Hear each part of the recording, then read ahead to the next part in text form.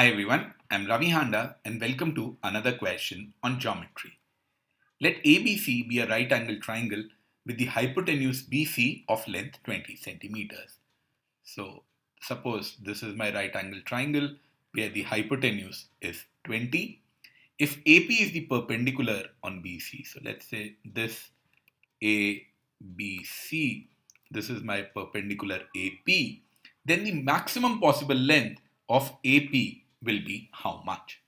Now, one of the things that you can do or you can understand, you can try to visualize in this, if suppose these two sides, the perpendicular sides are very different and I keep the hypotenuse as the same. So let's say this is hypotenuse which is 20 and my right angle is something like this, where one side is very small and the other side is very long.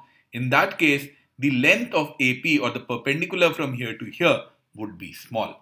On the other hand, this would be close to maximum in a diagram which is something like this, where AB is actually equal to AC. When that happens, AP would be the biggest value. If you are able to visualize this, then this question becomes very simple, because in that case what happens? Both of these are equal.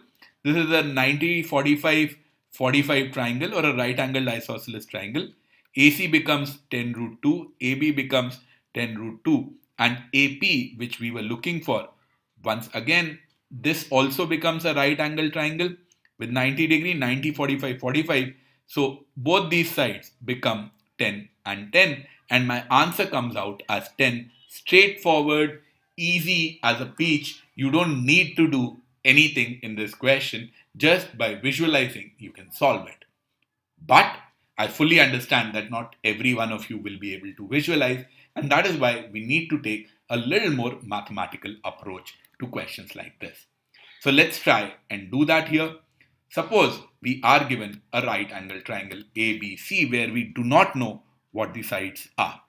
Let's say the sides are X and Y, and I just know that the hypotenuse is 20, and then I draw AP and I do not know the length of this perpendicular.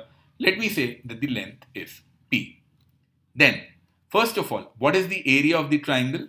Area of the triangle is half base into height, so half XY, or I can also take this as half of 20 into P, because if the base is 20, the height is P, which means I have 20P as XY. My question is, find out the maximum value of P, which is as good as asking me to find out the maximum value of X into Y, because once I get the maximum value of X into Y, I will put that here and I will get the maximum value of P. How do I find that out? Well, I know that X square plus Y square, they form a Pythagorean triplet with 20, or X square plus Y square is nothing else but 20 square, which is 400.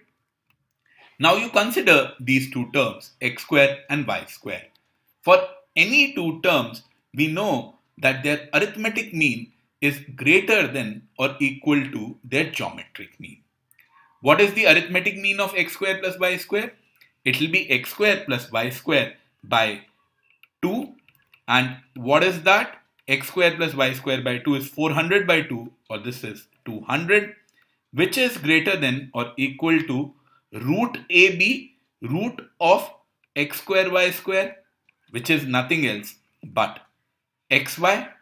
So now I know that the maximum value of XY is 200, or I can simply replace this XY with 20P, or I will get my new equation as 20P is less than or equal to 200, or my perpendicular is less than or equal to 10. That is what was asked. Maximum possible length of AP, maximum possible length of the perpendicular.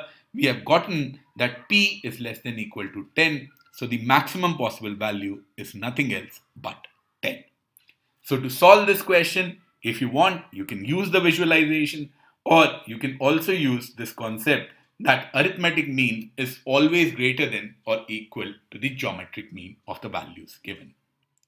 Hope you will be able to solve questions like this in the exam from now on. Thank you. Please remember to subscribe to our YouTube channel and press the bell icon to get notifications of future videos.